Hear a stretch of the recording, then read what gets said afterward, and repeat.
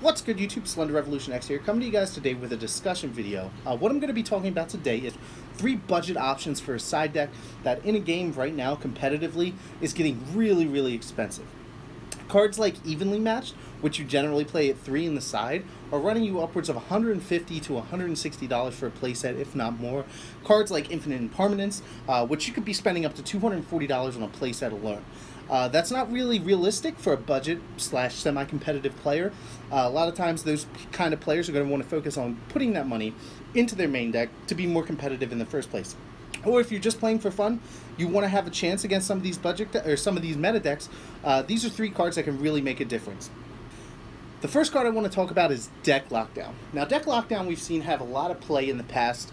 It's been a side deck card for a long time that people have generally turned to in formats where searching is very crucial to gameplay.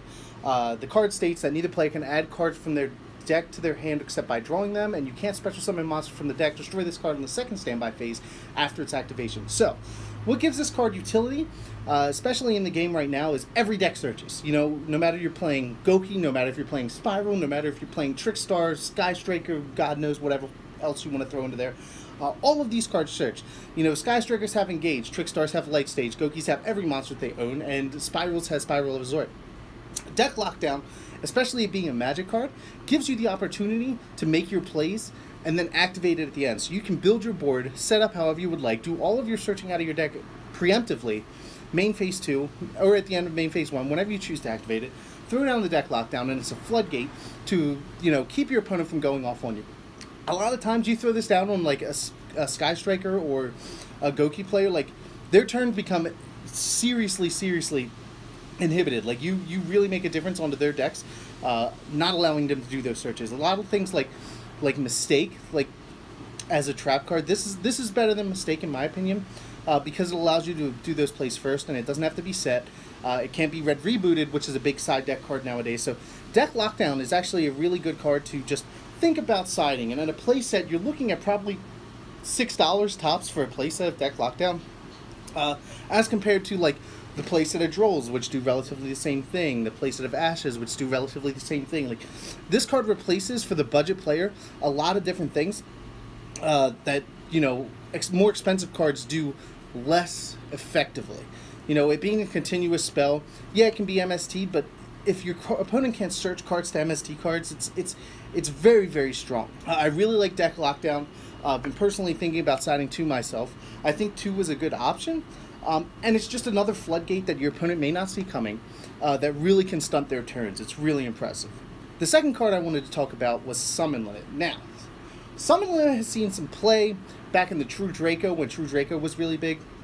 But nowadays, we're looking at, with True Draco essentially out of the picture, you're not going to see it at a competitive level too much. Summon Limit becomes very effective. You're looking at limiting your opponent to only 2 summons per turn.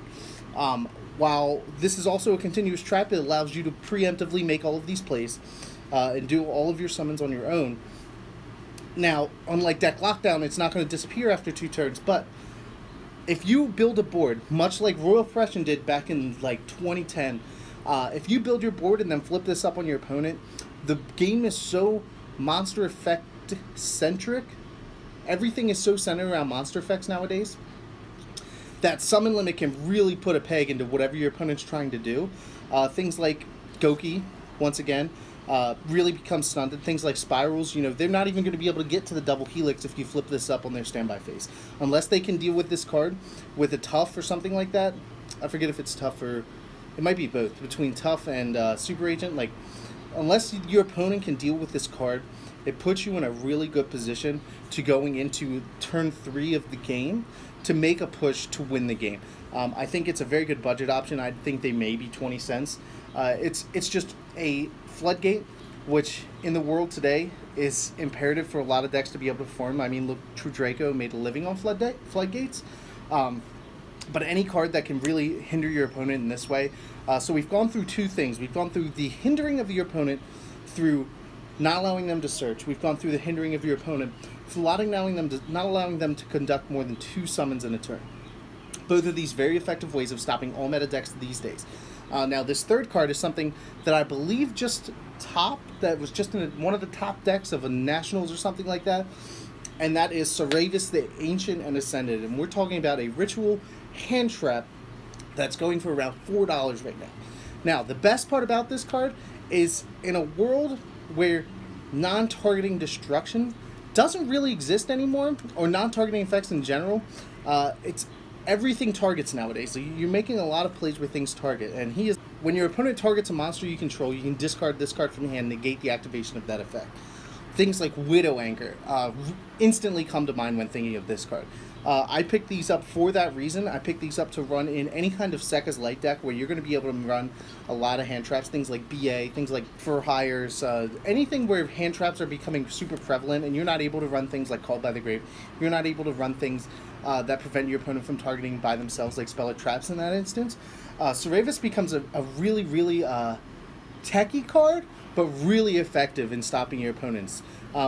Like I said, if this sits in the side deck for the cost of like $8 for 2, you're looking at something that can stop Widow Anchor, stop the negation of Widow Anchor, stop the negation of a lot of the nightmares that target monsters. Think of Cerebus that destroys the monsters. But targeting is a huge thing in the game, as you know, and it's one of the reasons I think Cosmo was semi-viable, but that's for another video. But I think Saravis is like a very, very like undervalued hand trap right now, and I think that this card could see an uprise in value just because of its versatility in the side deck.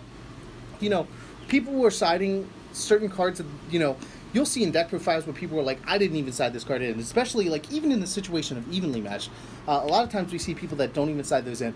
Well, if you're going up against something like Trickstar Sky Striker, which we plan on seeing it through the entire WCQ season, Saravis is a very, very good option to stop things like Widow Anchor when your opponent tries to steal the game or prevent you from winning the game by just taking your monster with Widow Anchor. Just drop that Saravis, say no. And it's just really, really effective. I really like this card, and I think that it may see a lot more play in the future. With such a format that's so based on targeting, it's just really, really effective. And your opponent doesn't really play around this. I've noticed that in playtesting that they will allow most of this to go through. So he's something that you should all think of picking up, just to have. He's relatively inexpensive, and you never know when some of these random hand traps go up. I remember originally when Maxi was like a $15 card, and then everybody was like, well, damn, this card's good as shit. And then everybody started paying 60s on him. So think about what you want to do on your side. Think about your deck's options, what your deck's initial goal is to win, to like win a game, and base your side deck off of these. These are just 3 options that I'm giving you guys that are a little more on the budget side, something that the casual competitive player can put in, or if you're a competitive player and you want to throw in something that maybe your opponent isn't going to see coming, it's very strong. I think card knowledge and the ability to surprise your opponent is very strong in the game today, and I think that's what all 3 of these give you as a side deck option, and you know, without breaking your budget. So if you guys like this video and want to see more of this stuff, make sure to smash that like button. It really helps us out, especially with YouTube being the way that they are. We're really trying to get the channel back up, so smash the like button. If you guys have any comments or think I'm completely crazy by suggesting these cards, leave it in the comment section below. I love to hear from you guys, and I read every comment that I have. It's just a good way for me to connect with the community and the people that enjoy watching my videos. And if you guys wouldn't mind, subscribe to join the revolution today. This is SlenderRevolutionX. I will see you guys next time. Take it easy. Don't keep your love,